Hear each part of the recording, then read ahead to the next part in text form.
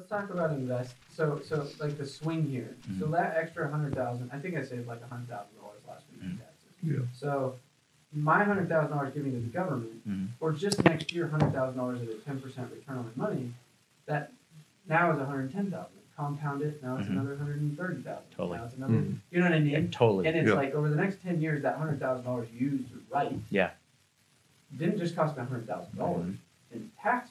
Just give it to the government. I never But the opportunity cost. But the opportunity cost. Yeah. And I think a lot of people don't count or weigh that compounding opportunity cost for one, their expenses, and two, the money they would spend on tax. And I think you probably have seen a lot of examples of, you know, fast forward 5 years, fast forward 10 years. You're like, wow, look where you're at. Oh yeah. Yeah. Yeah. And you wouldn't believe how many people are extremely successful end up with $0 because they spend it on things that are, you know, that are not beneficial, that are ways that aren't going to doesn't compound their net worth. There's so many guys where you're like, man, they must be living so well. They drive all the fancy cars, they have the nicest clothes, they have all these things, yet they don't have anything there's no assets.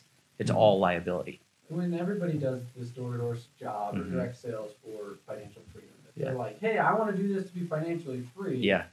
And they never get there. I say financial freedom is a myth. It's kind of this, you won't get there living the normal lifestyle of the door-to-door guy. Yeah. And I think financial freedom to me is being able to live within your means, but let your wealth compound way above your means.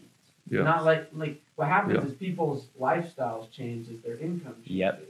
And I go, well, you're in the same spot. Yeah. You just drive a different car. Yeah. Like, you're still stressed. You're still trying to make rent payment. You're still trying to, you know, like that is so bondage. That is such incarceration, right? And so have you found any strategies that have helped people alleviate this stress of finance and helped alleviate and create more financial freedom? Like, have you seen any good vehicles for our industry there? I don't know. Zach, what do you think? Yeah. So, you know, there's a lot of good spots for it. I think number one, that you've got to have your 401k growing for you.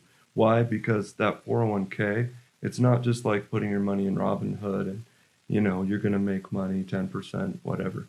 Think about it. God, I can't get this out of my throat. But if you think about it, it's let me take a drink real quick. This is my favorite topic, by the way. So 401ks, Roth IRAs. Yeah, we got to show them like. Yeah, Let me ask you this: what's the average age of the door-to-door rep that you found? 24. Okay. So play the 72 rule with I'll do that somebody real 24. Quick. Yeah. So first off, when you put money into your 401k, you're not just getting the amazing growth that's going to happen in that account. You're also getting an amazing tax deduction. So it's one of the only places you can just put money in and instantly gain net worth. Because if you've got the exact same amount of assets, right, you put your cash into a 401k, your assets stay the same, but now your liabilities are less. So your net worth just grew. You can't normally do that. If you put money into a house, your net worth doesn't grow at all. It stays the same. So with this 401k, you're getting that awesome instant growth rate, but then you're also getting the growth of the account. So you've got to do the rule of 72 to see what it's going to be. But let's say you're 24, right? And you've got 41 years till you have to pull from retirement. Because I say half because I want people to get their thinking right. You don't when you don't want to pull your money out of retirement. You want that money to be your compounding machine until you're dead. So that's how I look at it anyway. So you go like this. You say, what rate do you hope to hit? We hoped it through Fortress Financial, our financial firm. We hope to hit 14% annually. Well, let's say you hit 12. So we're going to go 72 divided by 12. That gives you 6. That means that your money's going to double every 6 years. So now we go 41 because you have 41 years. So 41 divided by 6. That means your money will double 6.83 times. So if you over the 41 years. If you do all you can to put in 30 grand that first year, let's say you made 60, you do everything possible to put in 30. Watch what it does for you. So you put in 30,000, you go times 2 times 2 times 2 times 2. Well, 6.8. Yeah. So just say like 7. Times 2 times 2 times 1.83. 333. And you've got 3,519,000. And that's a one-time payment of $30,000, and it's going to double every 6 years and get to that amount by the time you're 65. Yeah. One time. 30 grand. That 30 grand turns into 3.5 million. Taxes, If you had a 12% Yeah. interest rate over that time, then yes. And that's mathematical fact. So it's not like, oh, well, he says it's going to make that much. If you're making 12%, which is not real difficult, Run it to at make, 10%, run it at 8%, but and you'll still see that that's compounding interest. now you got to see the difference between 3%.